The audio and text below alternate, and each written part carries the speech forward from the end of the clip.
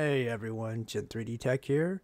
Today we're going to be taking a look at the new Vancer Gemini Series mice, which consist of the Pollux and the Castor. The Pollux is an ergonomic mouse and the Castor is a symmetrical mouse.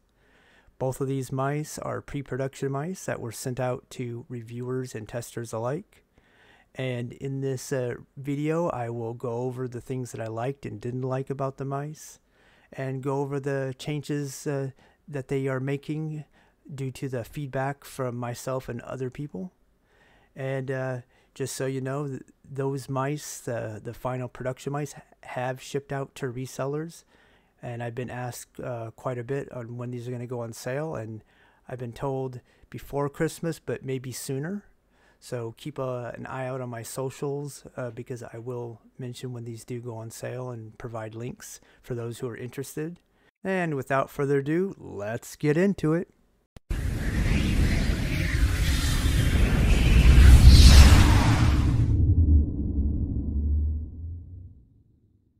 Anyways, I'd like to first start off by thanking Vancer for providing these two review samples of the Gemini Series mice, the Pollux and the Castor. There's a close look at them.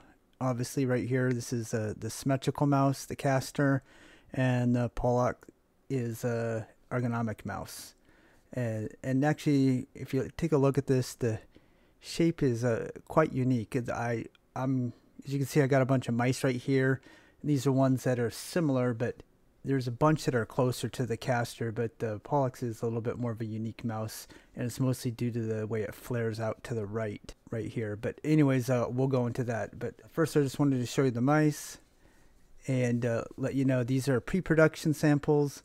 And like I mentioned in the intro, there are things that are changing on the retail copies, and I'll go over those things, and hopefully I'll get a hold of those, and I'll do a in-depth review of those two mice once I get the retail ones. But today we're just going to go over, not briefly, but not as in-depth as I normally do.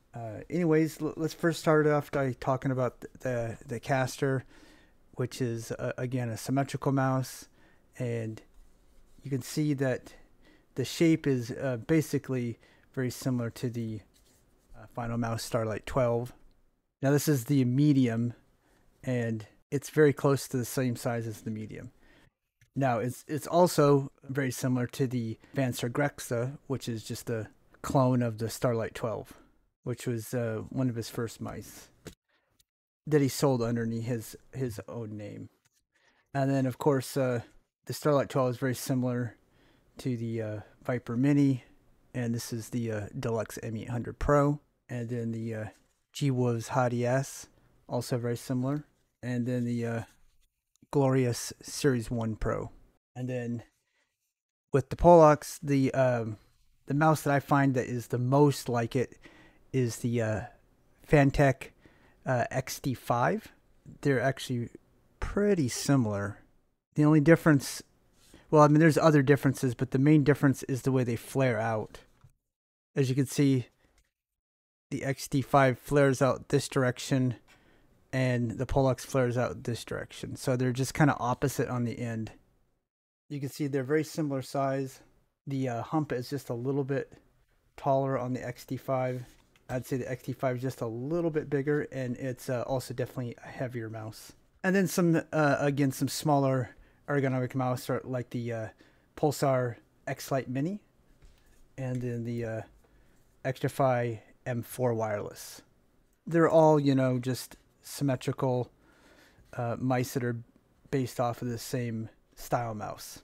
So if you use any of these three mice, you'll be very familiar with the way this feels. But like I said, the very front of it feels quite different.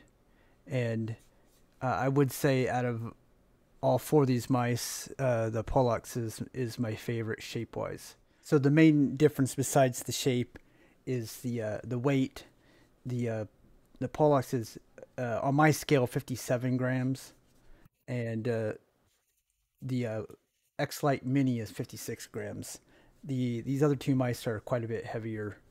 So the closest weight-wise is the X-Lite, but the X-Lite's definitely taller and a little bit thinner feeling.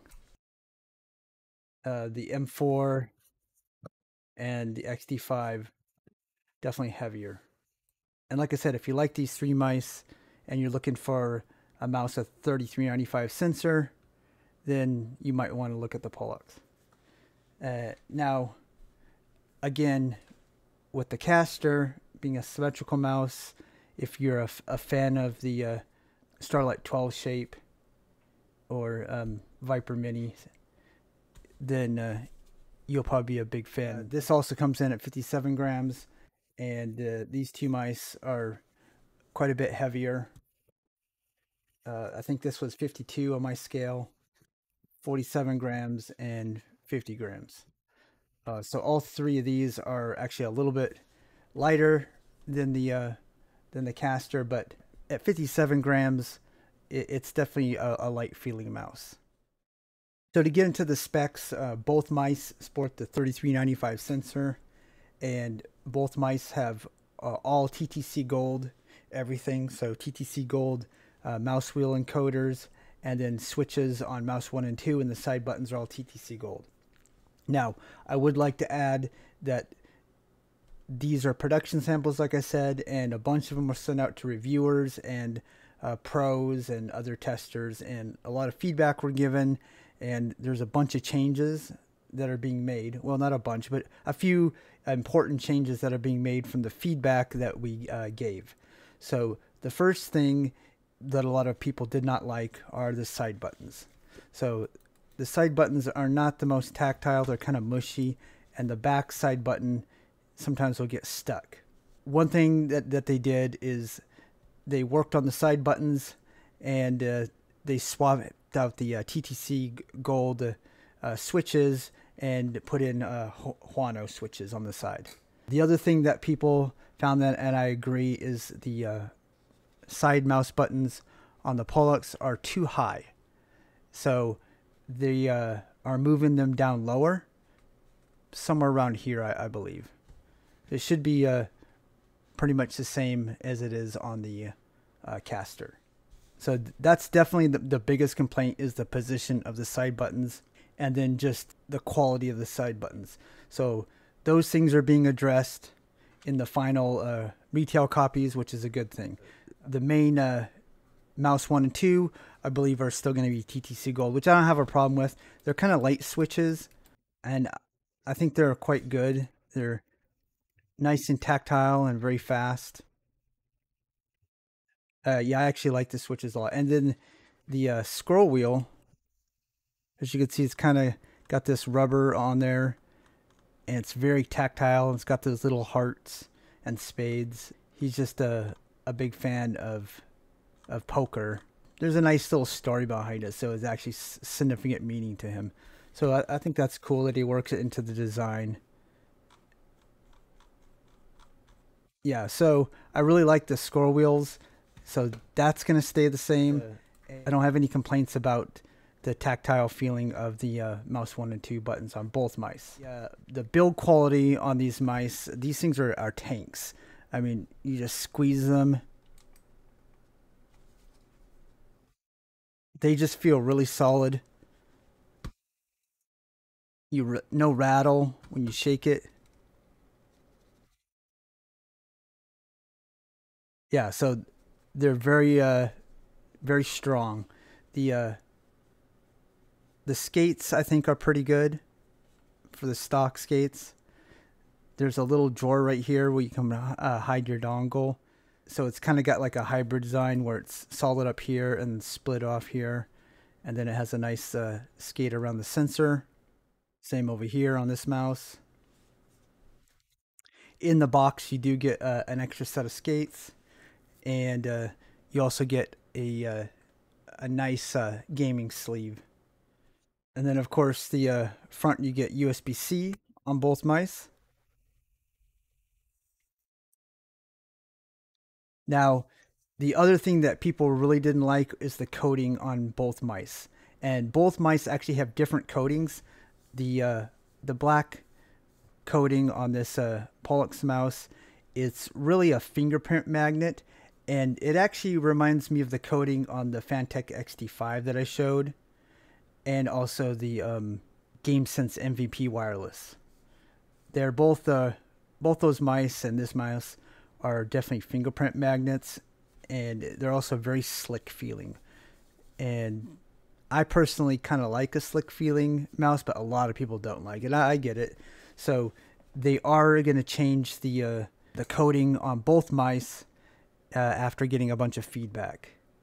Now, this one's even slicker feeling, and it's kind of got this pearl finish. It actually feels almost like automotive paint. It's actually a really good paint job, and I guess it was really difficult to get this paint job on this mouse.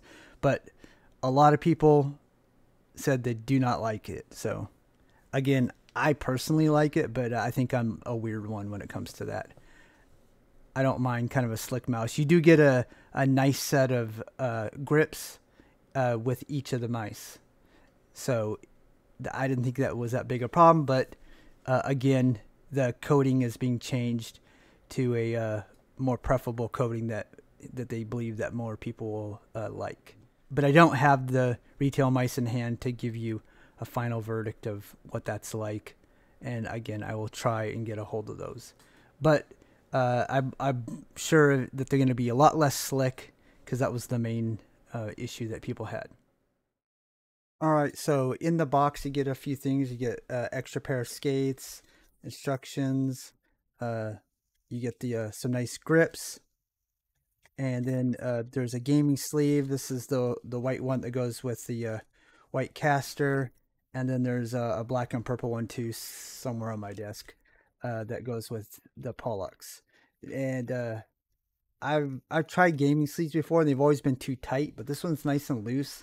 So these ones are actually really nice. It's a nice little value. I mean, these things are sometimes, you know, $15, $20 a piece, and you get that in the box. So that's pretty cool. And then the dongle, which is kind of interesting. It's pretty large, as you can see. And you may have seen on Twitter, they have a version of this that has like a screen that shows like the polling rate and different statistics. That's going to be on the Pro version, but this is like the base that I think that's going to be based out of. And there's just kind of a sticker right there, but it doesn't come with this version. It comes with the Pro version, which comes out later next year. And there was some confusion about the polling rate. There was some speculation that these mice might have a 2K polling, but I confirmed that these only have 1,000 polling hertz, just like other 3395 sensor mice. The Pro versions should have more than that, but again, that probably won't be until next year, and those will be more expensive. Really, 1,000 polling hertz is still great for most users, and there is some issues with 4K from my testing. It really it can be system intensive, so if your computer's not up to snuff, I definitely wouldn't recommend going over, especially 2K polling. It tends to be the sweet spot for most users. If you have a high-end PC, 4K, 8K is very doable, but there's also just some bugs with it, a lot of things to be worked out. But 1,000 polling hertz, the difference between that and 4K and 2K and 8K, it's really small, and the higher you go up, there's more diminishing returns. So I mean, there is a measurable difference, but it's really small. Again, at 1,000 polling hertz, I think for most people it's going to be plenty.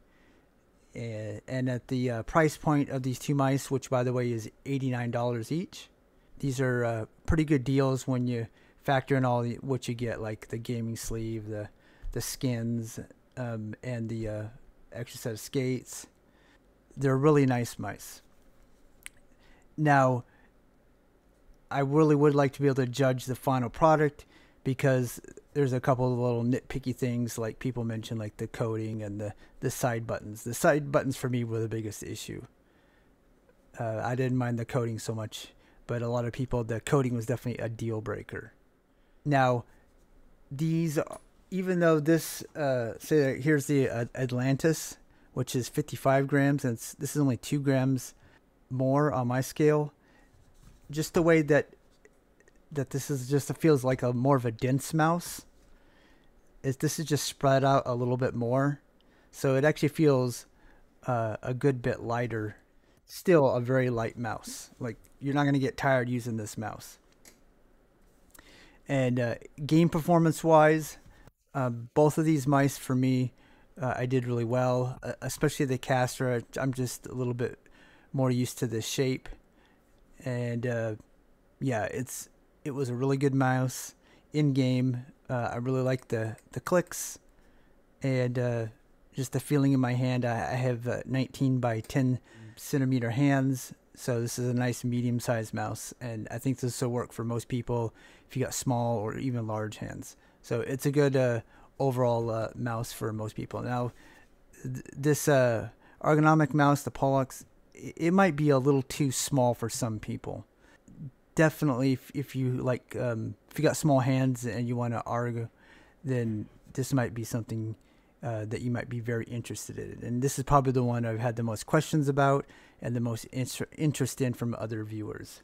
I do like the mouse quite a bit, and again, I think it is a cool mouse. Are both these mice top 5 mice for me for this year? It's really, I think, on the cusp. Now, I think with some of these changes, that could definitely put them in the top 5. But I'm gonna have to see those in person before I give a top 5 recommendation. But definitely, if you're a fan of the Grexo or the Starlight 12, and you want an affordable mouse at a lightweight with a nice sensor in that shape, then this is a really good deal for sure. Definitely get this over the Series 1 Pro, which just, I do not like this mouse at all. It just feels really cheap. There's just something off about it. Even though it's lighter, yeah, and this is actually was more expensive than the Castor. I don't recommend it. The M800 Pro is definitely like $45. That's a great budget mouse, but it's up to the quality of this mouse for sure. The Starlight 12, I do love that mouse also, but wow, it's almost $200. So it's you can get 2 of these mice for that. Now, if you can get the Fantech XD5 for pretty cheap nowadays. I think you might be able to get this for like $50 nowadays, maybe $60 at the most. It's got a 3370 sensor. So if you are on a tight budget, this could also be a pretty good alternative. But I definitely like this Pollux better than the XD5, even though the XD5 is definitely an underrated mouse. And hopefully the Fantech will be doing an update to this. If this was a little bit lighter, had a newer sensor in there, I think it would be a much better mouse. Anyways, I'm gonna briefly go over the software, and then I'll do the conclusion. So anyway, here's the software. So right here is the demounts time. You can set it at 0 or 1. I got it set to 1 millisecond right now, and you can raise it, of course. Unless you're having double click problems, I keep it at 1 or 0. You can do the key bindings here and save your profiles right there. And then right here you got different DPI settings which you can customize. You can change the colors so you know which one it's on. Liftoff distance is set to 1 millimeter out of the get-go, and you can set it to 2 millimeters. Ripple control, angle snapping, I recommend leaving those off. You got the mouse parameters right there, and then polling rate. Initially, I think it's set to 500 hertz, and you can set it to 1,000, which I definitely recommend. But I mean, really, that's about all there is to it. Real basic. Software is very similar to companies like Pulsar, but basic to the point, and that's about all you need. All in all, we got 2 very solid mice that got great sensors, good weight balance, under 60 grams, and possibly with the different coating, because I think this coating does add a bit more weight than they anticipated. It is possible that maybe the weight on the final mice that will be for sale to customers could possibly be lower, but I'm not 100% sure. And again, when I'm talking to Vancer, there is some language barriers, so sometimes the translations aren't always correct, and sometimes what I understand isn't always exactly his intention. So from what I told you is what I believe that I understood from him, but I can't 100% guarantee everything that he told me is correct. Just again, it might just be a translation. So I will try really hard to get a hold of the retail mice when they come out, and do a full review on those and compare them to the pre-production ones that I have right here. Anyways, if you have any questions, feel free to ask me in the comments, or you can DM me on Twitter. I'm very active there, and I got lots more reviews. I'm gonna try and get out a review on the Darmio Shark N4, this mouse right here. Very much enjoy playing this mouse, and also I'm trying to get a review out on the Cool Master MM712, also a great mouse. And then tomorrow I'll be getting in the Xtrfy M8, which looks like a very promising mouse, and also Ninjutsu is also sending me the Sora, which hopefully I should be getting either this week or next week. I'm not 100% sure, but could be any day now.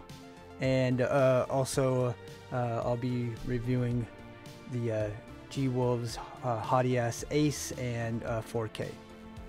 I've got both of those, and I've been testing those quite a bit. I also have the 4K dongle for the Razer mice, so I've been testing the Viper V2 Pro and then the Deathladder V3 with the 4K dongle. So I might do a video on 4K at some point. I also have a video coming up where I'm going to do top mice of 2022, and I'm going to have a couple other fellow creators that are going to also make cameos on that video. So it should be a very cool video, and that'll be around the middle of December when that one releases. Also, still planning on going to Alaska and doing an install of Starlink up there and making a video out of that. Anyways, that's it. Hopefully you enjoyed this video and found it informative, and if you liked it, please leave a like, and if you haven't subbed yet, I definitely appreciate it, but if not, no big deal. And I guess I'll see you on the next one. Later.